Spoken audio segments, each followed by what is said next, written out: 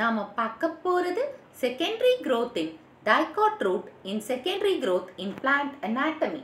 நாம secondary growth in dicot stemல பார்த்துக்கோம். இப்போ dicot rootல எப்படி secondary growth நடக்குது. ஏன்னா ஒரு செடி மரமா மாறுது. அந்த மரமா மாறுறது ஸ்டெம்ல நம்ம பார்க்குறோம். அதே மாதிரி எப்படி ஸ்டெம்ல நடக்குதோ அதே மாதிரி ரூட்லயும் நடக்குது. So, secondary growth in dicot root is essential to provide strength to the growing aerial parts of the plant. So, growing aerial parts, அதாவது பூமிக்கு மேல வளர அந்த தண்டு, அந்த ஸ்டெம், அந்த ஏரியல் தண்டு மட்டும் அதுல இல்லை, இலை இருக்கு, காய் இருக்கு, பழம் இருக்கு, பூ, இதுக்கு எல்லாத்துக்கும் ஸ்ட்ரென்த் வேணும். அந்த ஸ்ட்ரென்த் வேணும் அதை தாங்கி பிடிக்கிற ஸ்ட்ரென்த் ரூட்டு கிட்ட இருக்கணும். அதனால செகண்டரி growth ரூட்லயும் தேவை, ரூட்லயும் நடக்குதுன்னு சொல்றாங்க. It is similar to that of the secondary growth in dicot stem. So இந்த secondary growth in dicot root எப்படி இருக்குன்னு, எது மாதிரி இருக்குன்னா dicot stemல இருக்கிற மாதிரி இருக்கு. However, there is a marked differences in the manner of formation of vascular cambium. So ஒரு சின்ன டிஃபரன்ஸ் இருக்கு. நாம டைகாட் ஸ்டெம்ல பார்த்தீங்கன்னா வாஸ்குலார் கேம்பியல் ரிங் ஃபார்ம் ஆகும். அந்த இன்டர் ஃபாசிகுலார் அண்ட் ஃபாசிகுலார் கேம்பியம் ரெண்டு வாஸ்குலார் பண்டில்ஸ்க்கு நடுவில் ஒரு கேம்பியம் டெவலப் ஆகும். அது இன்டர் ஃபாசிகுலார் கேம்பியம். அது ஒரு ரிங் மாதிரி ஃபார்ம் ஆகும். ஆனால் இங்கே பார்த்தீங்கன்னா உங்களுக்கு டைகாட் ரூட்டோட கிரவுண்ட் பிளான் தான் இது. ஸோ இங்கே பாருங்க, எபிடர்மஸ் இருக்கா, எபிடர்மஸ் அவுட்டர் லேயர், அதுக்கு அடுத்து கார்டெக்ஸ், கார்டெக்ஸ்க்கு இன்னர்மோஸ்ட் லேயர் எண்டோடர்மஸ், எண்டோடர்மஸ்க்கு அடுத்த பகுதி பெரிசைக்கிள், பெரிசைக்கிள் எப்பவுமே டைகாட் ரூட் 4 ஜைலம் இருக்கும், ஜைலம் 4 அண்ட் ஃப்ளோயம் 4 இருக்கும். அண்ட் இங்கே பார்த்தீங்கன்னா இந்த ஃப்ளோயத்தை சுற்றி, ஃப்ளோயத்துக்கு அடுத்த லேயர் இந்த ஒரு மாதிரி எல்லோ கலராக இருக்கு பாருங்க, அதுதான் கேம்பியம். அதே மாதிரி இங்கே இந்த பெரிசைக்கிள் ரீஜன்லேயும் இந்த கேம்பியம் இருக்கு. அந்த கேம்பியம் ஆக்டிவ் ஆகுது. செகண்டரி growth நடக்கும்போது ஆக்டிவ் ஆகி இந்த மாதிரி கேம்பியல் ரிங், ஒரு வேவியான கேம்பியல் ரிங், வேவியான அலை எப்படி இப்போ இப்படிதான் நம்ம போடுவோம் அலை, அந்த மாதிரி அலை மாதிரி ஒரு அப்பியரன்ஸை நம்ம இங்க கொடுக்குது. அதனால இது வேவி கேம்பியல் ரிங் அப்படின்னு சொல்றாங்க. பார்க்கலாம் இருங்க.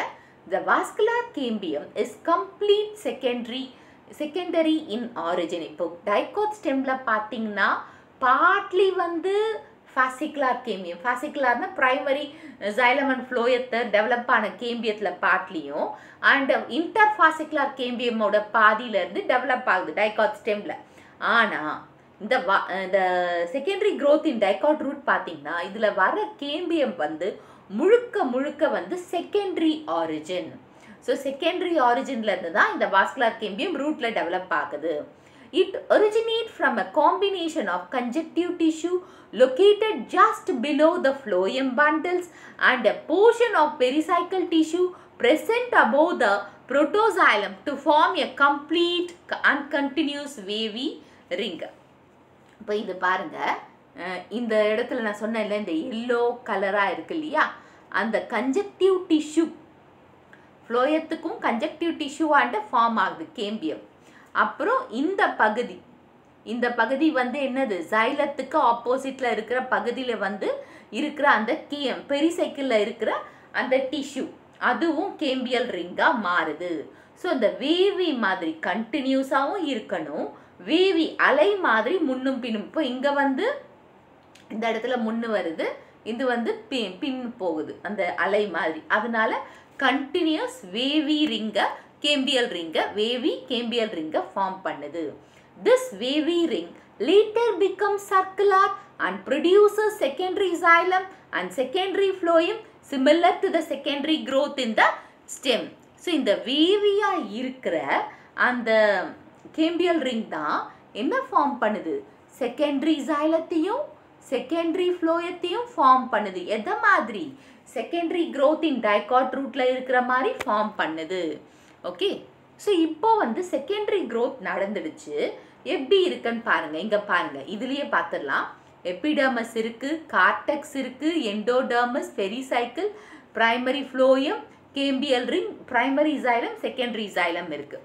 ஸோ எல்லாமே இருக்குது. ஆனால் இப்போ இது வந்து மெச்சூர்டான ஃபுல்லாக கம்ப்ளீட்டான செகண்டரி க்ரோத் இன் டைகாட் ரூட்டில் பாருங்கள். எபிடர்மிஸ், ஃபெல்லோஜன் வந்து கார்கேம்பியம், அதுக்கு அடுத்த லேயர் வந்து பெரிசைக்கிள், அப்புறம் பிரைமரி ஃப்ளோயம் இருக்குது பாருங்கள், பிரைமரி ஃப்ளோயம்.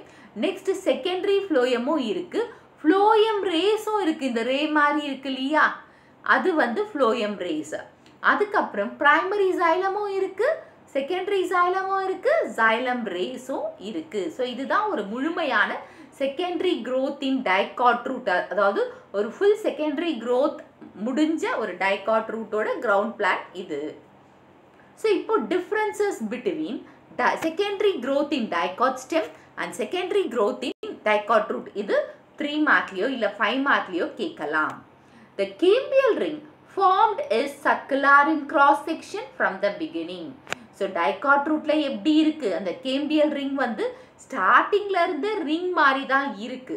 ஆனால் செகண்டரி க்ரோத் இன் டைகாட் ரூட்ல எப்படி இருக்கு, the cambial ring formed in wavy in the beginning and later become circular. So first form ஆகும்போது கேம்பியல் ரிங் டைகாட் ரூட்ல வேவியா அலை மாதிரி இருக்கு, அதுக்கப்புறமா வந்து சர்க்குலரா ஃபார்ம் ஆயிடுச்சு. The cambial ring is partially primary and partially secondary in origin.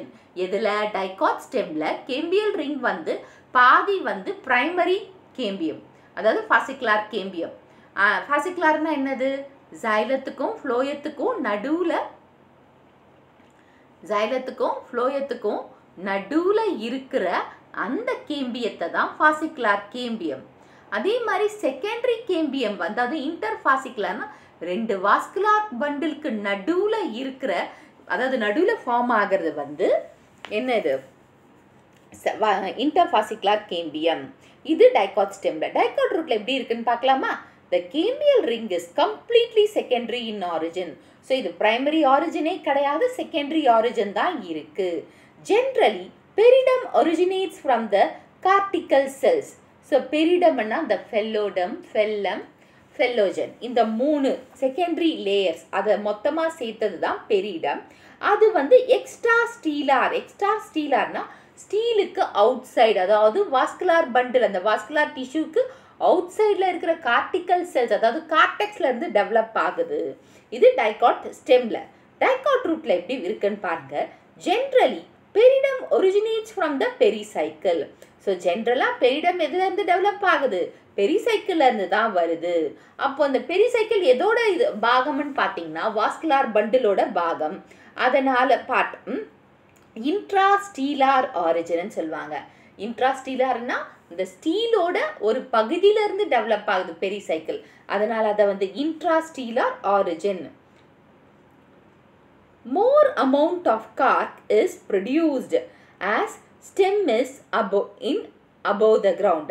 So கிரவுண்டுக்கு மேலே இருக்கிறதுனால நிறைய கார்க் வந்து ப்ரொடியூஸ் ஆயிருக்கு dicot ஸ்டெம்ல. Generally less amount of Garg is produced as root is underground. இது ரூட்ல வந்து எப்படி, டைகாட் ரூட்ல எப்படி ஃபார்ம் ஆகுதுன்னா அந்த கார்க் வந்து கம்மியாக தான் ஃபார்ம் ஆகுது. ஏன்னா இது பூமிக்கு அடியில் இருக்கு ரூட், ஆனால் ஸ்டெம் வந்து பூமிக்கு மேலே இருக்கிறதுனால நிறைய கார்க் ஃபார்ம் ஆயிருக்கு. Next, லென்டி cells of பெரிடம் R prominent.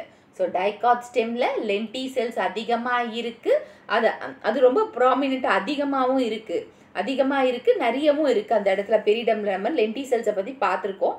So லென்டி cells of பெரிடம் R not very prominent.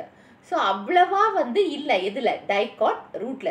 So dicot ஸ்டெம்ல லென்டி cells இருக்கு, டைகாட் ரூட்ல லென்டி செல்ஸ் இல்லை.